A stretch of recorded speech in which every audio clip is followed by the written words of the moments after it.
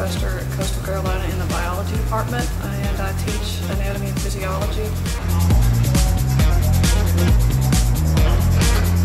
See, about 3 years ago, I had a really bad car wreck where the EMT was, it was basically a 5-car pileup, and the EMT's like, you're lucky to be alive. And my dad also passed at about that time.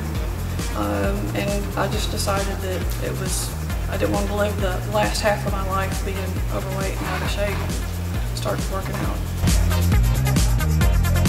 Drew Young is training me, and I started training with him, I believe it was in January.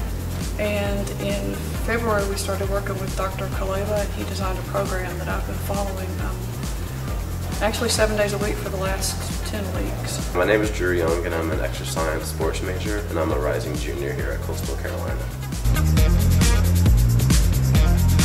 Originally, when I started meeting with her, I didn't really know what to expect, but she actually, because she was my oldest client, she was one of my only females at the time, and I just wasn't really know what I was getting myself into.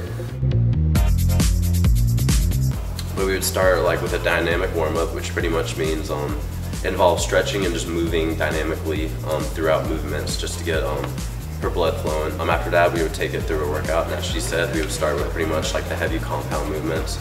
Then after that, we would kind of break it down to smaller, more fine motor movements. Then after that, usually a cool down or some type of stretching. Having a student as a trainer, it really helps you. Being a novice, I've never done this before, it really helps me learn proper form, proper speed. It also gives you a little bit more confidence to lift heavier weights than you would by yourself, because you know you've got somebody there who, if you try to do too much, they can they can step in and help you out in the last few reps. Oh, I've definitely seen results. I know when I started, I could hardly even bench press. I couldn't even bench press the bar, and now we're up to the bar plus about 10 or 20 pounds. It's a slow process. It definitely takes patience with yourself.